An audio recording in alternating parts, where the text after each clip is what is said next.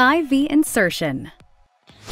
Before beginning this procedure, always perform the following steps to ensure patient safety. Perform hand hygiene. Provide patient privacy. Introduce yourself. Use 2 patient identifiers. Verify allergy status. Perform environmental safety check. Ensure proper body mechanics. Gather all supplies. Provide patient education. Verify MD order.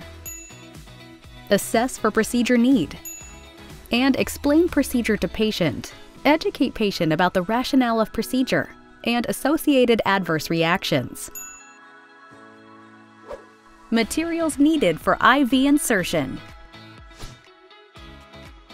IV catheter insertion kit. Alcohol pads. Gloves. Extension tubing. Peripheral IV needle. 10 ml normal saline flush. The procedure. Place tourniquet on the patient's arm. Inspect the patient's hand and arm. Palpate and select vein. Vein should be soft and bouncy with light palpation. Select another vein if the vein feels hard. Release tourniquet. Prepare supplies. Open IV insertion kit.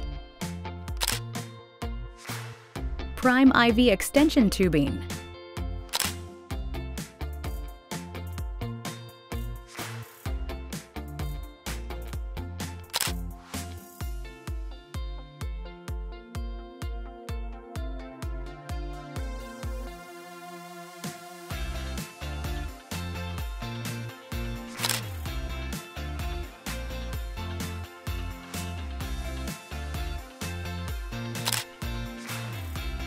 Cleanse insertion site. Allow it to dry. Reapply tourniquet. Anchor the vein. Insert IV catheter. Assess for blood flashback. Lower and advance catheter with placement confirmed. Advance the catheter until hub rests against insertion site. Remove needle. Activate safety device. Stabilize catheter and remove tourniquet. Connect the extension tubing to the catheter hub. Confirm patency by drawing back on the normal saline syringe and checking for blood return. Flush the line with normal saline slowly.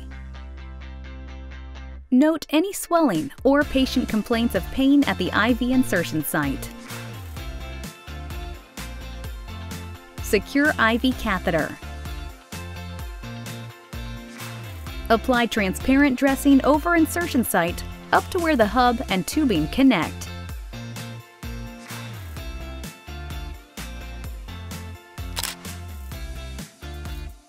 Loop tubing next to IV site. Tape to patient's arm. Label as per facility policy.